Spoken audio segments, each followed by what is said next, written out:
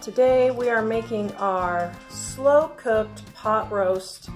This is the absolute perfect pot roast you will ever eat. If you have to use a knife to cut your pot roast, you are cooking it wrong, and I'm going to show you the right way to cook it today. I got this pot roast buy one get one free, so it was $3.50 a pound, $7 for this pot roast, and I will get at least 3 meals, possibly 4, depending on how many of my family members are home eating. They come and go. So let's get started. Now, this one is completely frozen. Now, this one is a beef bottom round rump roast. Now, to tell you the truth, I never, ever, ever look to see what kind it is. I just look to see if it's a roast. And if it's a chuck roast, bottom round, to me, it doesn't matter. I just cook it all the same, and it all turns out the same, okay? So now this one is straight out of my deep freeze. I'm gonna peel off the absorby thing. Now, if it doesn't come off straight away, just run it under some warm water and it'll pop right off. Then I'm going to set it in my pan. And I like to put the fat side up, that way the fat runs down into the meat. Then I take and liberally season it with my seasoned salt. Take my onion and put my onion in here. Now, this is slightly different than the recipe in our cookbook because I'm gluten-free, dairy-free. So this is the gluten-free, dairy-free edition for me. Now, normally if I can, I will put my onions on top, but that's not gonna work this time. So what I'll do is let my roast cook for a little bit, and then I'll put the onions on top.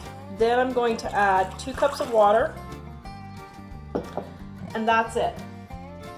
Then I'm going to cover this with foil, and I'm going to put it in my oven to cook. This recipe is in our Dining on a Dime cookbook, Volume 1, on page 234. I have adapted it by leaving out the cream of mushroom soup because I happen to be gluten-free, dairy-free. But if you like cream of mushroom soup, it makes a great gravy for your roast. You can get it at livingonadime.com for 25% off right now. Okay, so let's talk about times cooking it in the oven. Now, my favorite way to do it for Sunday dinner is to put a frozen pot roast in the oven at 170 to 200 degrees and let it cook all night long. And then in the morning, baste it before going to church, and then it's ready. After you get back from church, you can serve it, and it's just delicious. Now for the weekday, what I do is if my pot roast is frozen at between 6 and 8 o'clock in the morning, I will put it in the oven for 1 to 2 hours at 350 degrees, and then I will turn it down to 170 to 200 degrees and let it cook until 5 or 6 at night. Now, on days like today where I didn't get my completely frozen pot roast in the oven until almost 10 o'clock, I put it in the oven for 2 hours at 350 degrees, then I turned it down to 200. Then at 2 o'clock I checked it to see if it was done. Now this pot roast was about this thick, so it was super thick in the center. So what I did was I cut it in half and put the 2 halves in the juices, and then I turned the heat back up to 350, and it should be done in time for dinner. Now for me today, I'm having a show day, so it's gonna be an hour and a half or so earlier than I normally would, so I hope it's done in time.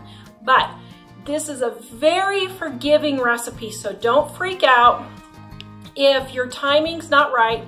Check it about 2 hours before you want to serve it, and if it's not starting to shred and come apart, then just turn your heat up to 300 or 350 degrees, and that should get it cooked the rest of the way so it's nice and tender.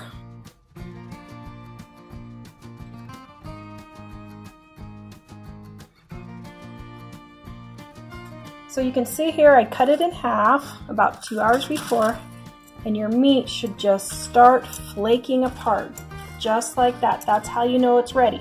If it doesn't start just coming apart, put it back in the oven for another half an hour to an hour and then check it again. You can also spoon some of the juices over the top and that will make it juicier. This video is brought to you by our Dining on a Dime cookbook. We have quick and easy recipes your family will love to help you get in and out of the kitchen fast. Please visit us at livingonadime.com. It's 25% off now.